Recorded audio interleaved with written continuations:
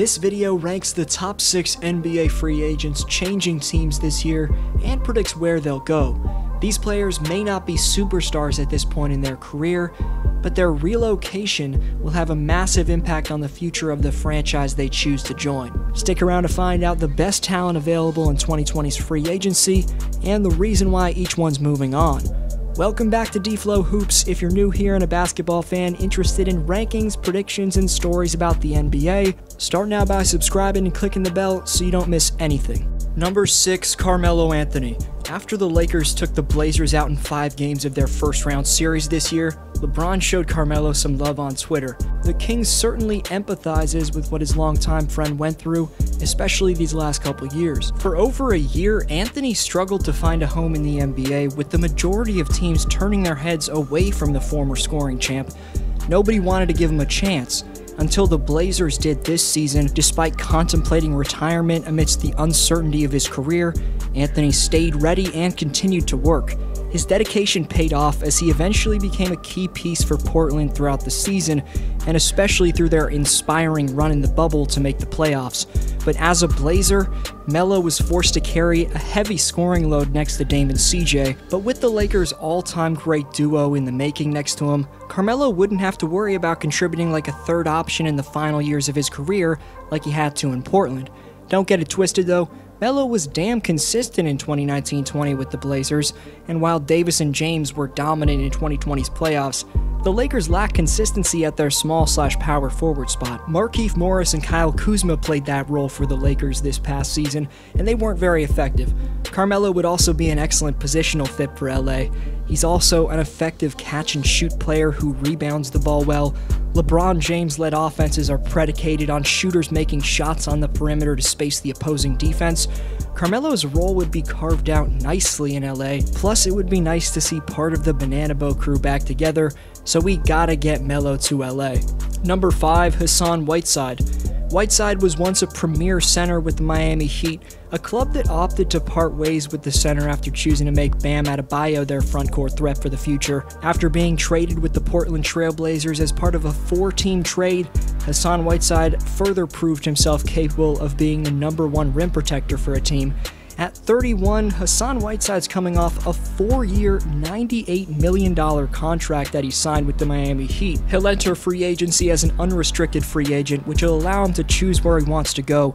Bottom line is, the relationship between Whiteside and the Blazers was never meant to last past this year. The Warriors have already brought on Andrew Wiggins in a trade for D'Angelo Russell ahead of the 2020 trade deadline, and with the signing of a stellar big such as Hassan Whiteside, other than Klay Thompson tragically going out again with an Achilles tear, the Warriors' starting 5 would look perfectly built around Stephen Curry.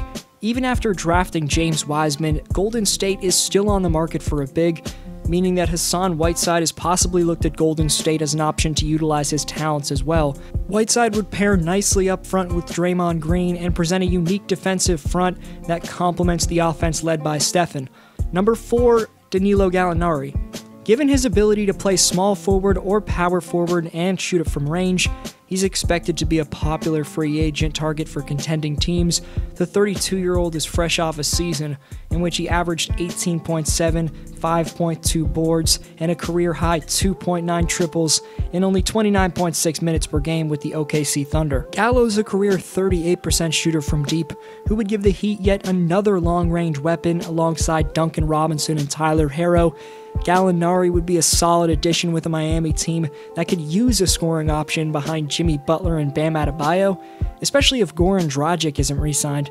Of course, the Heat under Pat Riley have shown they aren't afraid to make win-now moves in the offseason. The decision to acquire Jimmy Butler last summer helped Miami put together a versatile, gritty team that advanced through the Eastern Conference, but after falling short in the NBA Finals, the Heat realized they have some work to do to their roster if they want another chance to win a title.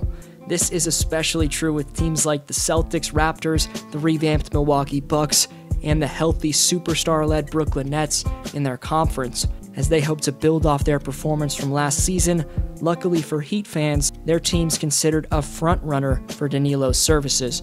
Number 3, Christian Wood. Despite their salary cap situation, the Boston Celtics are still seen as an attractive landing spot for many of the non-top billed free agents in the 2020 class. Boston can still afford to ink Christian Wood to a mid-level exception, and moving to a reputable winning organization could be enough for the rising big man to be sold for the Celtics to be his next team.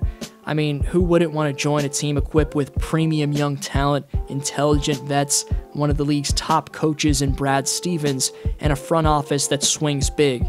After the trade that sent former All-Star Andre Drummond to Cleveland in early February, Wood finally got his starting role, and with it, he simply thrived. Through 12 starts, the 25-year-old big man was an absolute menace, posting stellar averages of 21.9 points and 9.4 boards on 56% shooting from the floor and 41% shooting from deep.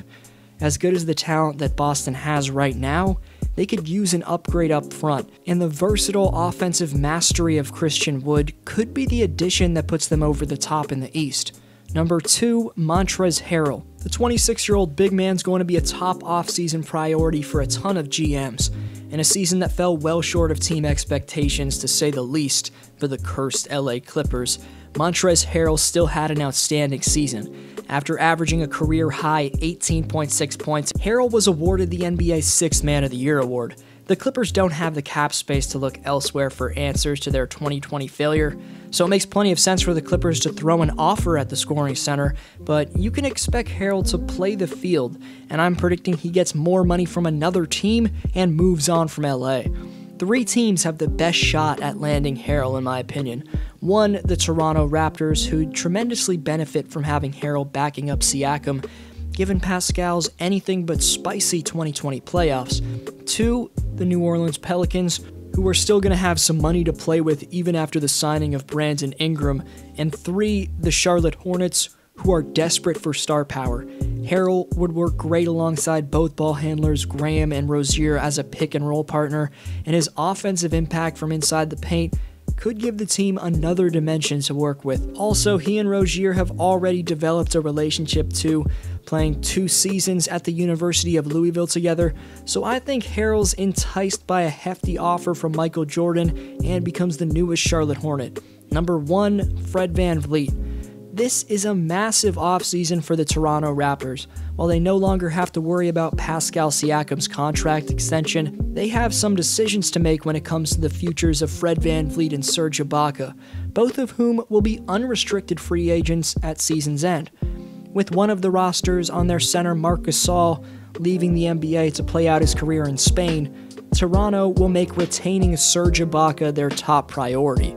Meanwhile, the undrafted guard Fred VanVleet has been extremely vocal about cashing in this summer.